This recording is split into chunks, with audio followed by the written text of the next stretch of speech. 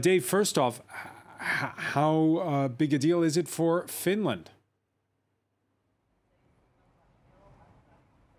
Well, at first sight, it seems like this is a really big deal because actually Finland imports 100% of its gas from Russia. However, only 5% of Finland's energy portfolio is made up of gas. So it is a big deal to replace that 5%. 5% isn't nothing. However, this isn't as big a deal as when Russia cut off the gas supplies to Poland and Bulgaria, which are both much more dependent on gas. Now, Finland says that it received word from Gazprom, the Russian gas giant, this afternoon that supplies would be cut as of tomorrow morning, and the Gazprom provided no reason for the gas supplies being cut. Of course, there are two probable reasons. One, as you mentioned, is that Russia has vowed to retaliate in various ways for Finland applying to join NATO. And the other is that Finland is one of the countries refusing to pay Russia for gas in rubles, as Putin has been demanding.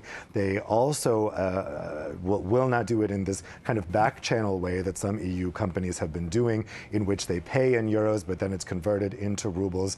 They're not doing that. There was the same case with Poland and Bulgaria. They had their gas supply shut off. Of course, this is part of a more worrying trend if Russia continues cutting off gas supplies, because the EU Commission has instructed countries not to pay in rubles. They say that would violate not only the sanctions that the EU has placed against Russia, but also the very contracts that were signed. So it would violate both the law, and it would be legally actionable to demand something that wasn't specified in the contracts.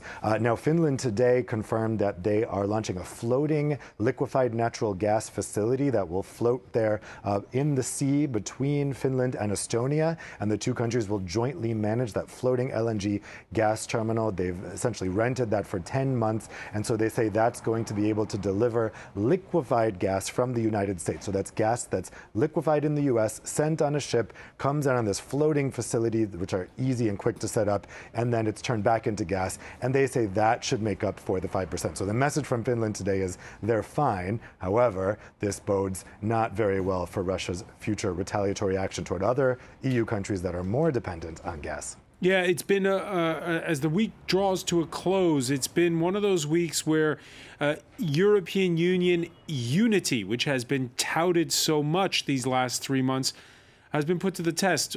Still no deal on an embargo of Russian oil. Instead, the outlier, Hungary's Prime Minister Viktor Orban, welcoming a Congress of U.S. conservative lobby, CPAC.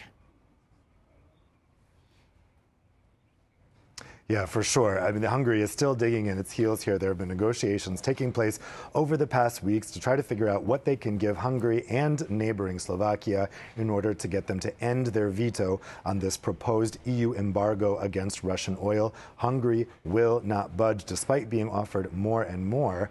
There was this big Repower EU strategy that came out from the Commission on Wednesday that has 2 billion euros immediately for oil infrastructure. That's seen very much as a gift to Hungary, or maybe a bribe to Hungary to get it to end its veto. That's out of a total of 300 billion euros that's going to be invested in weaning the EU off of Russian oil, but it's not working. They're still digging in their heels. And meanwhile, as you mentioned, in Budapest this week, they've been hosting this conference of so-called national conservatives, otherwise known as nationalists, from the United States and from Europe. These are people who used to be very cozy with Putin, who used to speak very highly of him and how he was doing great things for his nation. The message has shifted. They don't really want to talk about Putin. Now, when they talk about Russia, they say Russia isn't a nation, it's an empire. And therefore, nationalists should be opposed to Russia because we can read, like the EU, which is what they believe, Russia is an empire trying to impinge on national sovereignty. So some interesting messaging coming out of Budapest this week, but certainly you didn't see a great message of EU solidarity in the face of Russia.